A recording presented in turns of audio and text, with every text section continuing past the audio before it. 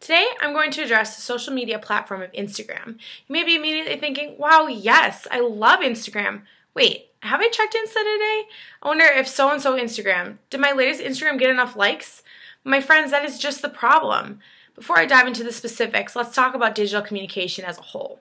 As suggested by media scholar Nancy Bain, digital communities such as those found on Instagram have 5 general characteristics. The one I'm going to address today is practice. I don't mean practice like you practice for a sport or you practice playing the piano. I mean practice as in the norms that Instagram users implement on a day-to-day basis.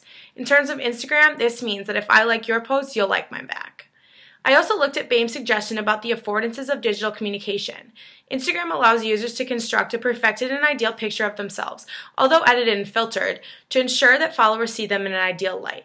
According to Herring and Kapidzik, self-presentation is generally considered to be motivated by a desire to make a favorable impression on others, or an impression that corresponds to one's ideals.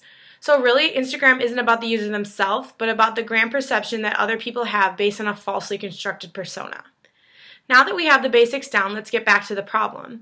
As many of you already know, Instagram is a form of picture-based social media that allows users to form a profile based on pictures and captions, allowing followers to see only what the user deems worthy. While I may sound pessimistic about the platform, I too am an Instagram user and post only pictures that I deem worthy, which is exactly what the huge problem is. Are users letting Instagram define their self-worth based on the amount of followers one has or the popularity of their Throwback Thursday? Behind it all, I propose that there is a problem with the underlying reason people post pictures on Instagram. People would like to think, oh, I post them because I like the picture, I do it for me, love yourself first, independence, blah, blah, blah. But really, users are posting pictures for other people and the satisfaction they get from one single like or comment of, oh my god, so pretty on their post.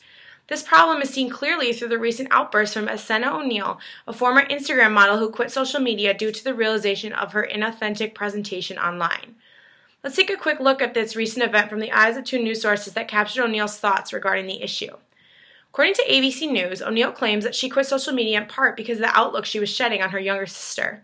She said, "What I'm saying isn't revolutionary, but I think it's just a discussion worth having with how much value we put into putting photos of ourselves online." She is so right. How much value does the picture of you drunk at a bar really have? Or the picture of the cinnamon roll you bought because it was so Insta-worthy, but probably took one bite of? O'Neill also explained the effort she put through in order to ready herself for her daily Instagram photo shoot, including depriving herself of food, taking over 100 photos to get the perfect shot, and employing her sister to be her live-in photographer. O'Neill also said, "Everything I did was for likes and followers. I did shoots for hours just to get the photos for Instagram. Is this really worth it? Are the pictures we as a society put up on Instagram really that valuable that we have to change our daily lives in order to incorporate the production of them?" The answer here is no.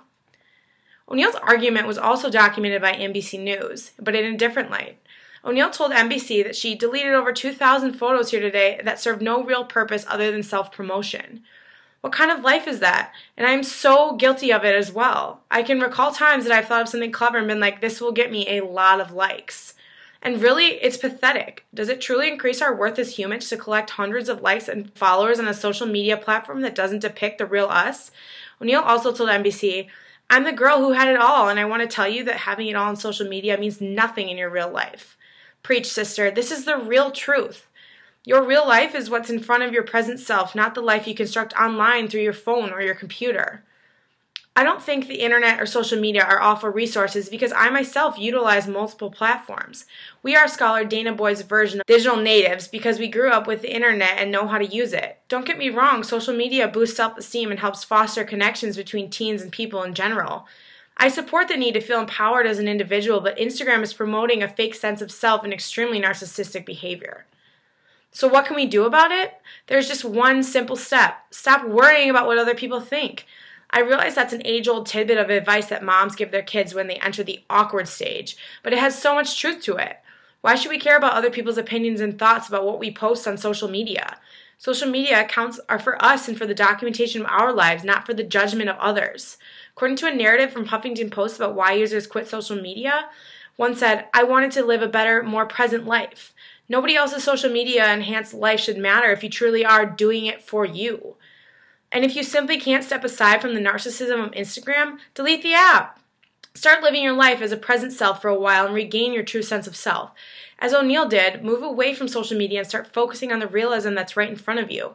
A life that you don't have to filter or add a caption to. That's the life that's important and relevant.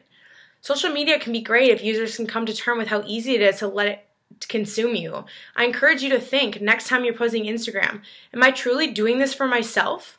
And if the answer is no, put the phone down. Simple as that.